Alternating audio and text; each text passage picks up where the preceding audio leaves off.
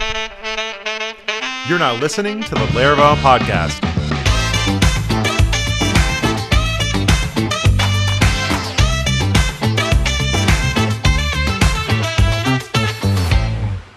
Well, hey everybody, welcome back to Laravel Podcast. This is Season 6, back together with a subset of the original crew. Me and Taylor are going to be doing some podcasting here together. And if you are not watching us live, my name is Matt Stauffer. I am the CEO and co-founder of Titan. And my other co-host to get with me is Taylor Otwell. Taylor, you want to say hi to the people? Hey everybody, I'm Taylor Otwell, creator of Laravel. All right, so right now we have a grab bag of topics we're going to be talking about, and the first thing that's coming up is an update on kind of what's been going on in the world of Laravel. So we've got all the announcements that happened at Laravel, or at Laracon. We've got everything that's coming with Laravel 11 and a few new tools that you kind of teased at Laracon India, but then you also made a little bit more formal and releases and stuff like that. So let's just get started with Folio, Volt, and whatever else is going on. Is Folio and Volt a good place to get started? And just kind of, because I know that they're sort of like they're a package on their own that's a little bit distinct from the other stuff that's going on. Mm-hmm. Yeah, I think it's a good place to get started. I mean, they're kind of the newest members of the Laravel ecosystem, so to speak. Yeah. So I know that while we talk about Livewire a lot, because Livewire is not like official, first-party Laravel stuff, not everybody fully understands Livewire, and I know in order to cover Folio and Volt, we'll have to talk about Livewire a bit. So let's real quick just cover what Livewire is. So it's a project by Caleb Porzio that is like it's like first and a half party, second party-ish, right? It's like we're sort of making it we're trying to make it more first party, but it's one of the only first party packages that's not maintained by Laravel staff. It's maintained by Caleb. Yeah. And that was one of the announcements that you made at Laracon, right? It was sort of you're like kind of bringing it on board, even though it's still being maintained by Caleb. Right, and same also with Inertia.js, which was originally written by Jonathan Rennig. I think both of these packages have become sort of instrumental to the way people write front ends in Laravel. I think if you're building an application that's fairly complicated and you want it to have kind of a modern feeling UI, that can be sort of hard to do using just plain Blade templates. So tools like Livewire, which is sort of an augmentation to Blade, supercharged version of Blade, and Inertia, which lets you pair up Vue or React or Svelte with the Laravel backend, have sort of become the two go-to tools, I think, for writing modern front ends in Laravel. Yeah, for sure. And so having both of those internal makes it even more sense that when you create a lot of the various, Breeze or whatever else, it says, do you want to create this in Livewire or do you want to create this in Inertia? So now it makes a lot more sense for those to be kind of native Laravel things. If somebody hasn't worked with Inertia or Livewire, do you want to give a real quick intro to either of those? And I can give intros too, but I figure if, what's the 30-second intro to what Inertia is or Livewire? Yeah, so Livewire is... you basically are still writing your front end in Blade, but you also pair it with a component on the back end, a component class, let's say, that looks a lot like kind of a Vue component where you can put methods on it, and then you can attach those methods to like button clicks in your Blade. So imagine a button HTML element in a Blade template. It can have a wire::click directive that specifies an action that should be called on the back end when that button is clicked. So that's very much like hooking up like a button click handler in JavaScript, except you're doing everything in pure PHP. So you don't actually have to learn a new language, a new sort of ecosystem to get started building applications that honestly feel very dynamic and lively and have this very reactive interface, but you're not having to write any JavaScript to make it happen. And of course, there's JavaScript stuff happening behind the scenes, but you're able to leverage all of your PHP knowledge in building these really cool applications.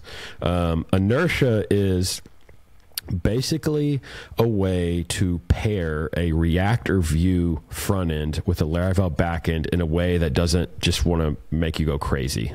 So let's imagine Inertia didn't exist for a second and you had a React or Vue front end and you wanted to pair it with Laravel. There would be like all these hoops you have to jump to make that happen in terms of like, how are you going to do authentication? How are you going to maintain state within the application? How are they going to talk to each other? Are there going to be two separate repositories that are deployed separately?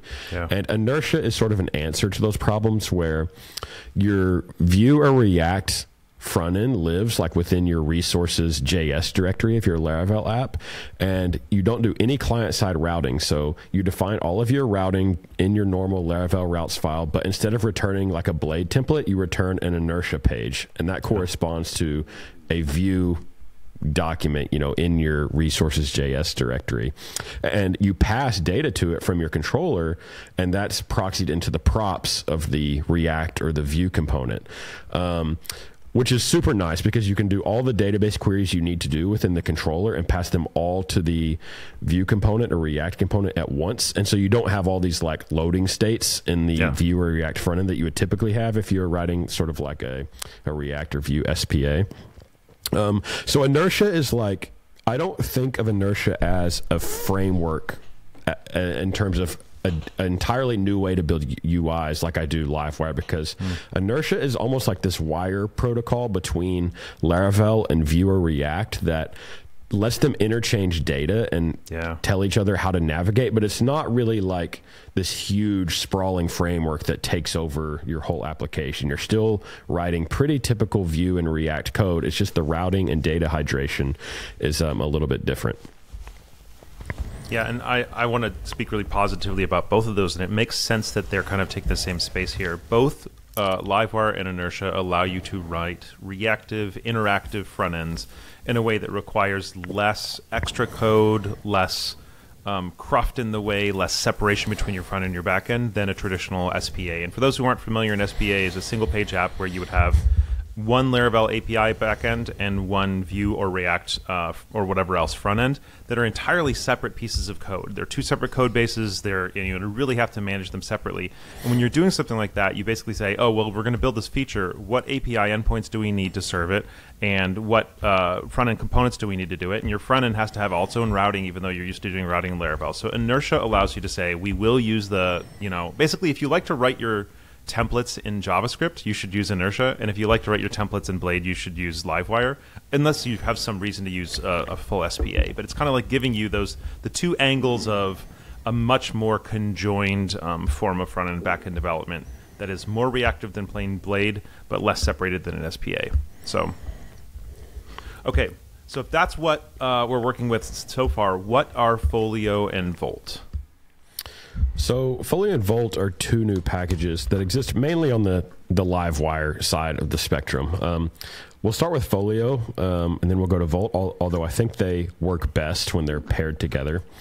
So Folio is a page-based routing package for Laravel. So basically what it means is you can install Folio, and then you can drop a Blade template in a resources/pages directory, or resources/views/pages directory, and then you can just navigate to that page in your browser by going to the URI or the URL that matches the name of that page. So for example, if I drop like a hello.blade.php in my pages directory, I can go to myapp.com/hello, and that template is just rendered. And then it has all sorts of conventions, and of course supports like nested pages, wildcard parameters, route model binding. So it lets you basically do a really powerful routing, honestly, just by dropping pages in this pages directory, and all the routing is done for you. You don't have to define a route for each page. So it's a very fast sort of development feedback loop. But I think on its own, it doesn't really shine until you pair it with something like Volt. And Volt is a way to write Livewire components in a single file. So, earlier I said you write a Livewire component by having a Blade template and then a class. And typically, historically in Livewire, those would be in two separate files. You'd have your Livewire component class in one file and your Blade template that hooks up to that component in another file. Volt lets you put both of those things in the same file, which is very similar to how you would define a React or a Vue component, where you have some script that has functions and behavior at the top, and then your template and HTML and all that is down at the bottom. It's the same way in Volt. You can define your Livewire class at the top, and you can do that using the traditional class-based Livewire API, or you can use a new functional API to define all of those actions, state, all of that, and then put your template at the bottom and hook them up together. The reason I think people like that approach to writing Livewire and Vue and React is basically revolves around this concept of co-locating behavior. So things that change together kind of live together in this approach to writing code. So a lot of times if you're changing, the HTML and the click handlers in your template, you're also making a few changes to the component behavior on the back end, and you can just make those changes all in one file, and you can kind of see everything together. So, hey, what actually happens when I click this button? What database queries are run and all of that? It's just all in the same file. So that is what Volt is.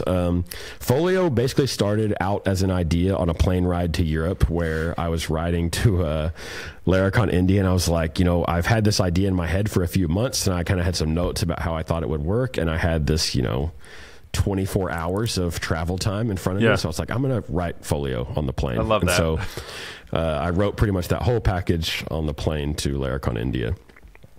Volt was, to give you a bit of background on that, was another idea I'd had in my head for many months, honestly, and had talked to Caleb about it. Like, wouldn't it be cool if we could, define these Livewire components in the same file as the template? But we just couldn't really crack how to make it happen until I actually got it to work with the traditional class-based API by extracting the component out, writing it to these separate cache files, writing the template by itself, and everything kind of compiles down on the fly to traditional Livewire stuff.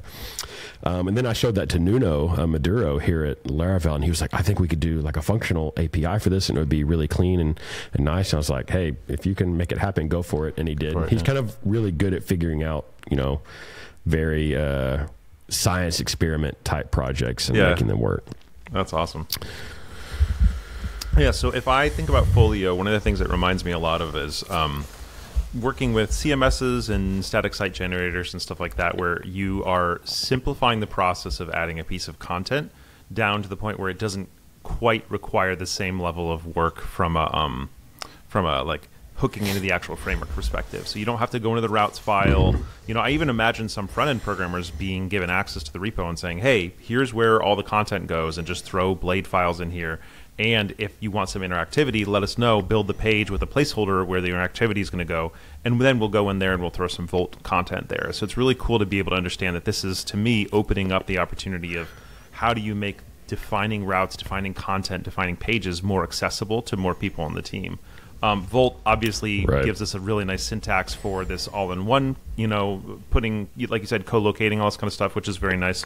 Have you found, and I don't know if people have kind of given you much feedback, because when I originally saw Volt, it was sort of presented with the functional aspect as a big aspect of it. I personally, I think I'm more comfortable with the traditional class-based version, which is just kind of, I think I just tend to think in PHP classes a little bit more. I love the co-location. Have you been finding that people are latching a little bit more onto the class-based versus the functional, or is it not really well defined at this point?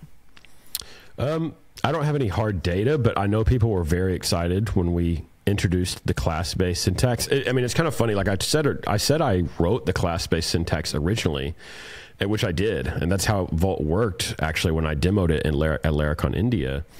And then we came back and wrote the functional API. And when we wrote the functional API, we were like, well, we'll just remove the class API because the functional API felt like really good.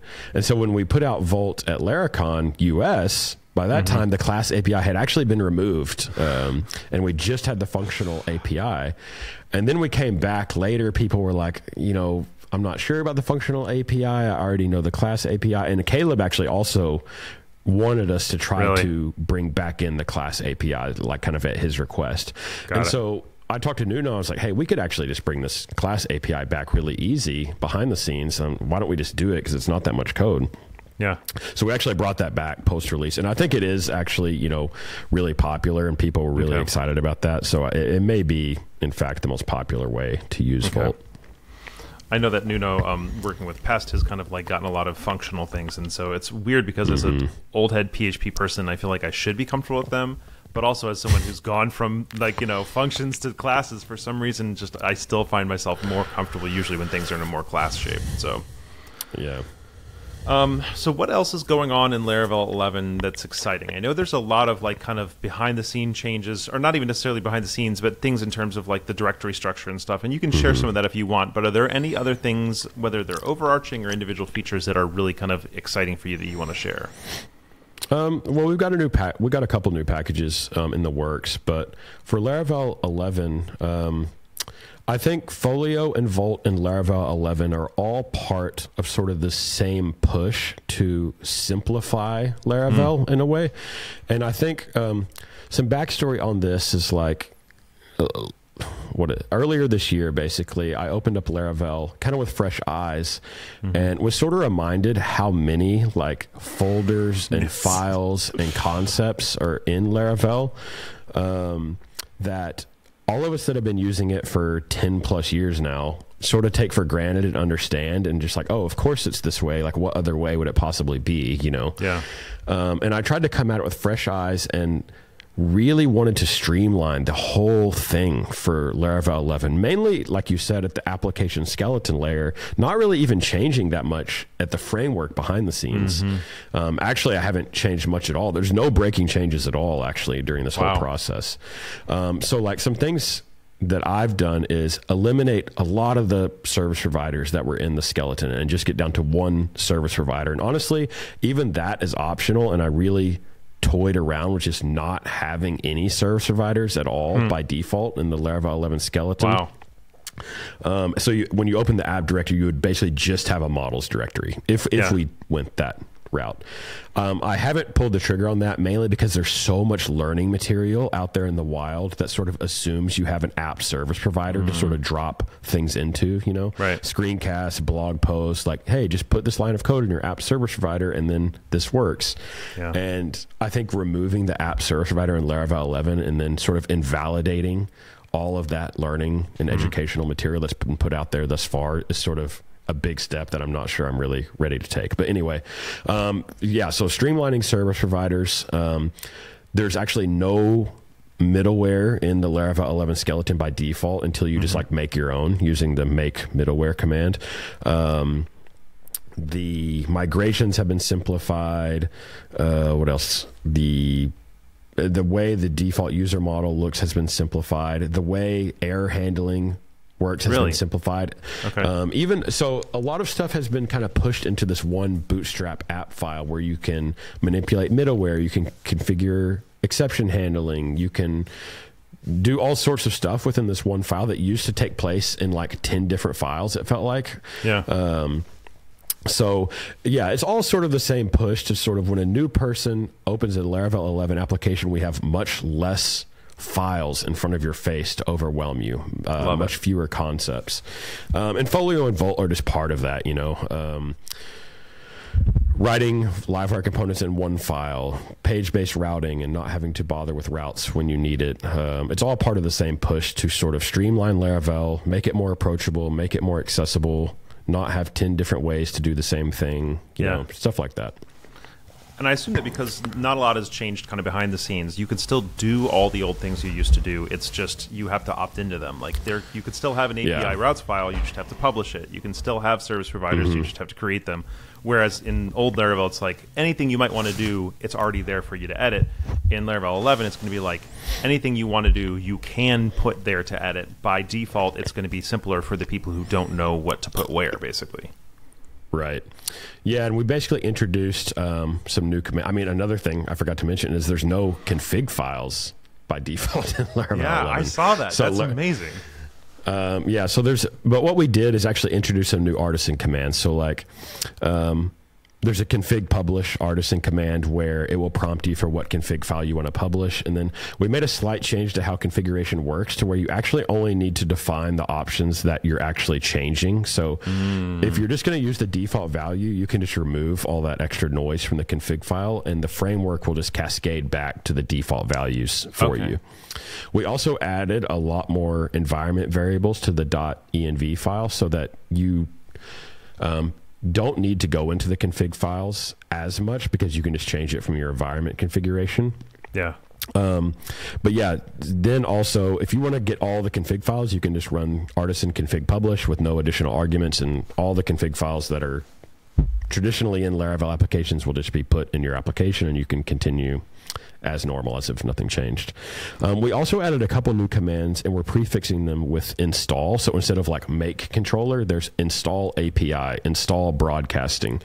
And you can think of the difference between the two as like a make command kind of makes one file, whereas an install command does a variety of things to like prep your application for this new feature. So install API installs Laravel Sanctum. It creates the routes API file. It maybe adds a middleware. You know, it's doing a variety of things, not just making one file. So I think we can actually add a few more of those as we keep working on Laravel 11. But yeah, making stuff more opt-in that used to be there by default is sort of the general theme. That's awesome. And it's interesting because I remember being on a podcast a while back with a couple of JavaScript programmers who were like, look, I've heard about Laravel, talk to me about it. I tried to install it, and I was really overwhelmed because there were so many freaking files. And I was like, yeah, I understand. Compared to an Express thing where you've got server.js and, you know, db.js or something like that, we've got hundreds out of the box. And part of that is just because we have a lot more features out of the box than Express does. Yeah. But I really like what you're saying is like, those of us who know that we want broadcasting can type artisan install broadcasting, but the vast majority of Laravel apps don't use broadcasting. You know, a large percentage of Laravel apps don't ever use route/api.php or make any. I mean, the vast majority of my Laravel apps have no custom config whatsoever, other than adding maybe one block into the services. You know, to add some third-party service, and that's it. So it makes a ton of sense, and honestly, it'll be a lot easier to know like what's unique about this app when the only things you see in that config directory are the ones that have actually been customized for this project versus the same 10 files that every project has. So, right, and Laravel Herd is sort of part of the story as well, which we haven't mentioned. It didn't have in our show notes. We should talk about that. Yeah, you know, making it easier to get started with Laravel has been sort of my general theme lately. So Herd is basically, for those that don't know, is an app revealed at Laracon. It's a Mac OS app, although we would obviously love to bring Windows support to this at some point, where you install it on your Mac and you're ready to go. It has Laravel Valet kind of embedded within it. It has PHP embedded within it. It does not use Homebrew or any other package managers that sort of put a lot of other stuff on your system. It has Composer. It has the Laravel installer. And so basically you install Herd on a brand new MacBook and you can create a new Laravel project immediately without installing any other tools at all. So the way I demoed that at Laracon was actually not having PHP on my laptop at all when I took the stage to do my Laracon demo. And at the beginning of my talk, basically we installed Herd and demonstrated how easy it is at this point to get started with PHP and Laravel. So yeah, that's part of sort of this whole push to streamline everything about Laravel, getting started with Laravel, what it looks like, and make it generally less overwhelming for, you know, a new generation of Laravel developers, which maybe ties into what some of the other things we want to talk about as far as PHP's place in the language ecosystem. Yeah. And Herd is great. So for those who don't know, Sail came out a couple of years ago as sort of like the way that anybody who wants to use Laravel across any different environment, as long as you're willing to install Docker, you can get Sail, and Sail kind of gets you up and running, which is wonderful. And we've actually used Sail not just for beginners, but often there's a few people at Titan who use Sail for every project, and they do just a few tweaks to it.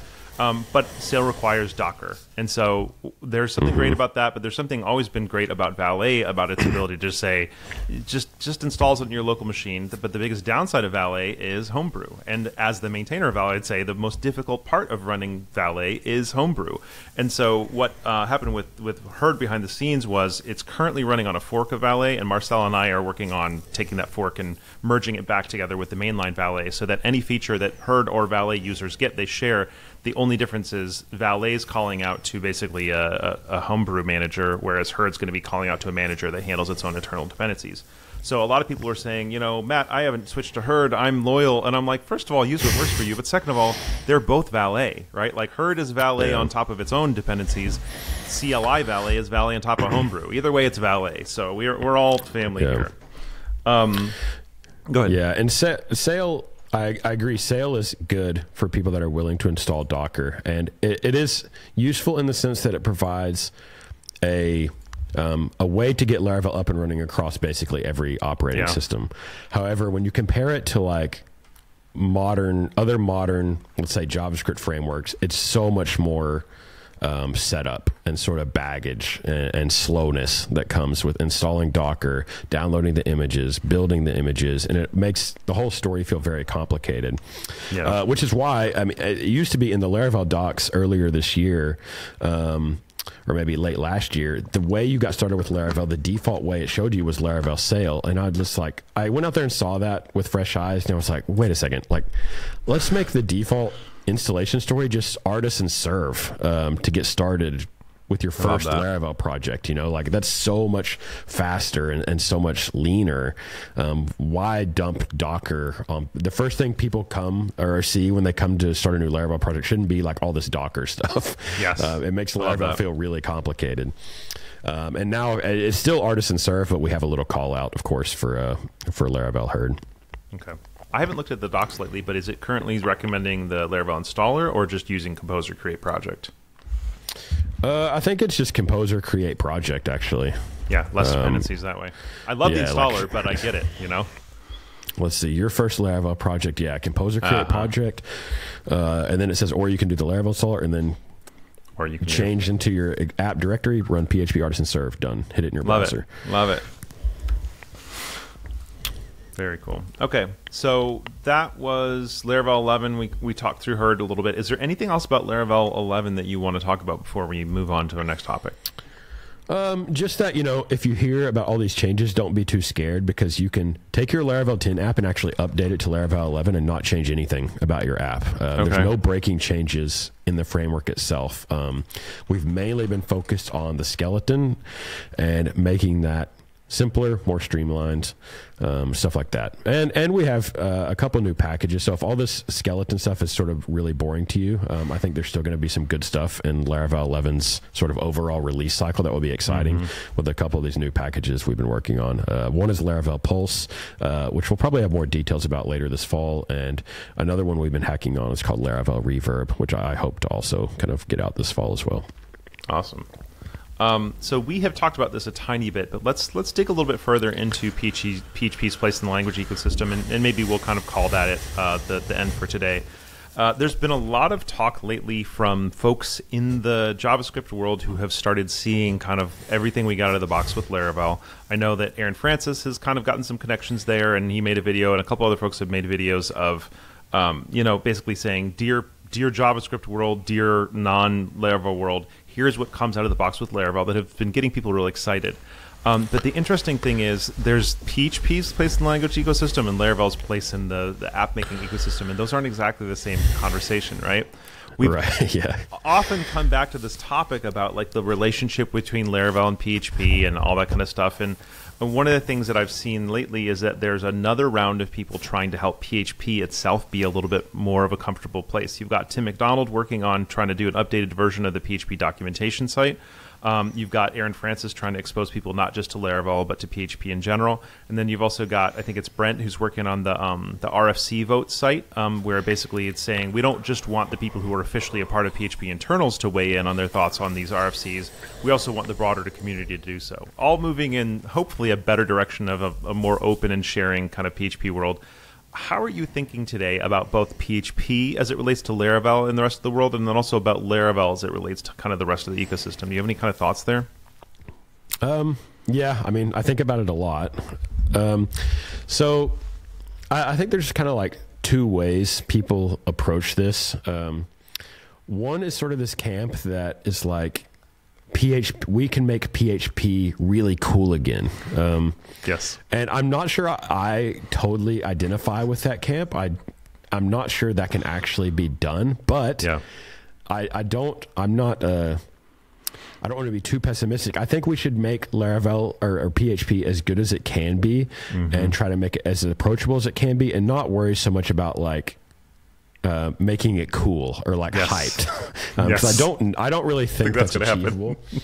I honestly think like once a tech is sort of new and fresh and goes through its initial hype cycle, you can't really go back to that. You know, there's you need to move on to other things in terms of like being mature, being stable, not breaking things, adding nice new features, and sort of getting into a more sustainable groove of improvement and not really chasing like the hype cycle. Now, I do see Laravel and PHP as sort of like, PHP is sort of an implementation detail of Laravel, this app development ecosystem and framework. Laravel is a framework that has a lot of features and a lot of tools, and it happens to be written in PHP. But I think when people are coming to PHP, Laravel is sort of the obvious choice these days for a full stack framework that is really productive and easy to use. And I see my job as stewarding that, curating that, making Laravel the best it can be. And I don't think too much about like, I don't know. I don't know the right way to phrase it, but like being cool or being hype. I just am doing a service and making Laravel as productive and enjoyable as I can, and the chips just fall where they do. But yeah, there was kind of a few weeks there, like a month or two ago, where I guess people were sort of frustrated with maybe some Next.js app router or whatever it's called, and it's like, is PHP cool again? Everyone's tweeting about PHP. These sort of YouTubers. Which this is another weird thing. Like when we first were writing Laravel 10 years ago, I don't remember there being like these tech, like streamers that are like celebrities almost in the ecosystem, which feels very different. But they were talking about Laravel a little bit, and not to put them down because I know they're real programmers in a very real sense, but they're like sort of also these sort of TV celebrities of programming now. Anyway, so that's how I think about Laravel. I'm curious what you think about PHP, and can it be cool again? Is it cool now? I don't know. I agree with you a lot. I actually 2-3 years ago, for those who don't know, maybe 5+ years ago, we were really doing a lot of work to try and bridge gaps between the old school PHP community and the Laravel community. So I built a lot of relationships there and went to conferences and spoke at conferences and got to meet people. And I just was really hopeful about us kind of building a very positive and productive working relationship. And not to say that there aren't friendships and connections there, but I've just discovered that the goals of the PHP organization and the people who have voting rights for PHP are not always super well aligned with Laravel's, and that's just that's the way it is right now. And I don't want to kind of talk trash, but I've just found those efforts to be not super well placed at this point. I had made websites at one point, omgphp.com and yphp.com, and I was trying to share, like, here's why you should consider PHP today, and oh my gosh, PHP is really new and exciting and cool, and it was all about that, like, trying to hype PHP. And I just got tired of it, like, in part because of what you said, which is there's no real way to hype something that's been around for a while, even if it's great. Like, Ruby is great, but Ruby is not the new hotness. People are not getting excited about Ruby. That doesn't make Ruby a bad language, right? And so, but the second thing is, we don't have, and I'm sorry if this sounds fatalistic to folks, and I hope that it doesn't end up like this, but just from my very personal perspective, we don't have the amount of influence on PHP, the language, that I think makes effort put in that direction feel worth it, So every time I've tried to put a lot of energy, effort, money, or whatever else to say, let's have multi-line short closures, or let's, allow whatever it ends up being, anything where I'm trying to put time and energy towards kind of shifting PHP itself, I just get a little frustrated and I get a little overwhelmed. And I understand that if I was willing to commit my life to being a contributor to PHP and learning C and all this kind of stuff, I could be more involved. I'm just like, I don't have time for that. I'm not that interested in PHP. So what I end up doing then is just saying, well, what does it look like to try and make it easy for people to learn PHP? How can I avoid any, if there's any prominent things that I think are really negative, how can I be a voice of trying to make those not be as prominent, and how can we do that? And honestly, I think those things have happened. I think that the PHP community, as it were, is much more represented by Laravel and WordPress and Symfony and, these folks who are trying to build real things than it was 10 years ago. And I don't think it's nearly as many people out there being, there's just all these little frameworks that were basically crapping on Laravel all the time and weren't actually doing anything. And I kind of think a lot of that stuff has just shown that it's not super productive. There's not a lot of actual value being contributed by those. And so we have kind of weaned down to the people who are talking about PHP tend more to be the people who are actually building things. So even if they're not in the Laravel community, at least things are actually happening. So all that said, I'm a little jaded, and I try to be really positive. I don't think PHP is ever going to be hot, but I think that PHP can be increasingly easy, welcoming, like enjoyable in certain moments where, like I mentioned with the multi-line short closers, there are changes we can make to the core language that hopefully we can be all part of happening that make it more easy to work with. There's changes we can make to its online representation, like Tim McDonald working in the docs, that hopefully makes it easier for people to use, and it doesn't make it feel like it's 20 years old. They're, I guess, 30 years old, because I think the 90s when I look at the PHP website. There's things we can do to make PHP easier to join, easier to learn, and all that kind of stuff, and I think that's our time better spent than trying to convince the core team to implement multi-line short closures or whatever else. So, yeah. I mean, I think it just comes down to focusing on what you can control, Yes, exactly. You sort of can't control the hotness of PHP. And I agree totally with what you said about like Ruby, C#, Java. These are all hugely popular languages in the real world in terms of real businesses. I mean, I don't know how much Java is being written today. A ton is being written right now as we speak. Of Java is being written around the world, but no one's talking about it on Twitter. You know what I mean? Like there's a difference between sort of the Twitter hype cycle and real world. And PHP, Ruby, Java, C#, none of these things are necessarily the darling of the Twitter sphere right now. But they are extremely relevant in real world's on the ground coding, business coding still. And so what we can control, I think, is making Laravel as good as it can be and PHP as good as it can be. That's within our power to do, like you said. And what else can we do? We're trying to make the most productive web development ecosystem in the world, I think, and we're going to try to do that. And if people enjoy it, great. And so be it. I don't know. No, I love that, and I appreciate you focusing in on that part, because I don't want to focus on my jaded part. Like, if I look at PHP, there's so many things I love about PHP that we are using in Laravel, right? Like the aspects of PHP. I love hosting a PHP site, man. I love writing a quick CLI tool in PHP. I love the ways that we have such limited memory usage, and we don't have to deal with garbage collection with these ongoing things in the way that Ruby does. Like, there's so many aspects of PHP and writing in PHP on a day-to-day basis that I think that Laravel, like PHP is an implementation detail of Laravel, but it also takes advantage of the things that PHP uniquely has to offer in a way that I think is very cool and sexy. It's just not new, so it's not going to be on the hype train. Each of those languages that you mentioned have something very unique to offer. And one thing is, like, as a consultant, Titan comes in all the time to people who are making millions of dollars and running their entire business on Laravel and PHP, and they're not even using the latest hotness in Laravel most of the time. The very, very, very few of them are using our latest and greatest. And, if we're talking about, like, oh, well, Bun's the greatest and everybody should be using Bun. Well, huge amounts of these people who we're dealing with are still using Laravel Elixir, or they're still using Grunt and Gulp. You know what I mean? And they're making money, and they're producing things, and they're shipping stuff, right? So yeah, the hotness train, the hotness cycle is fun, but if the point of all this is to ship, is to run businesses, is to make people's dreams possible, you got to recognize that what's new and great and hot and exciting is not actually what defines that. It is what can people actually build with a thing. And so you can build with PHP, you can build with Laravel, you can build with out-of-date Laravel, you can build with out-of-date PHP. You don't need even our latest and greatest, let alone whatever the internet Twitter bubble latest and greatest concept is. Right. I mean, at the end of the day, we're all pushing code to a Rails app. You know what I mean? Like, fair. Every line of code written today is getting pushed to GitHub, basically, and but I wonder what GitLab and Bitbucket are written in, but I'm sure it's not something new and hot and sexy. So yeah, I'm not sure. Yeah.